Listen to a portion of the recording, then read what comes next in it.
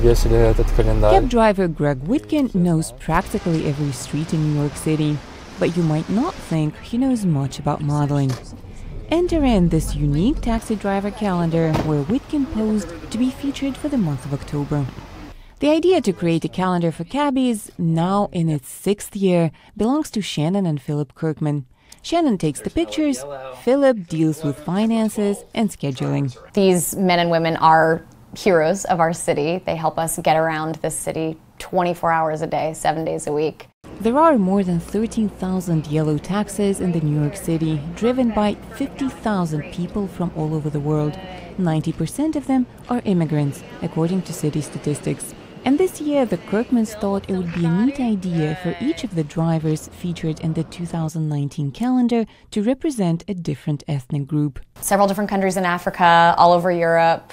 We've had Russian driver, South Asian, we've had South American drivers. So lots of different diversity in the calendar, and that's a good representation of New York City. It goes from mild to wild. Mike knows how to throw a lasso. Nazmil offers coffee to all seriously caffeine-deprived passengers.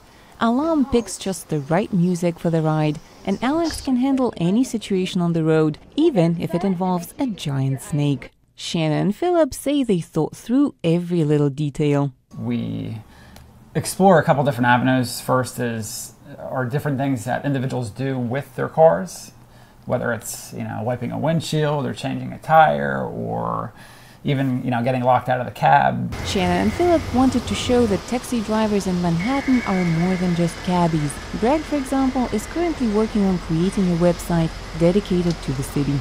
A lot of people who ride with me only see the back of my head. Sometimes we don't even talk. And on the website, I can write a lot about New York. I can write about myself and other taxi drivers. A portion of each calendar sale benefits University Settlement, an organization that helps immigrants and their families. Vishneva in New York, Anna Rice, VOA News.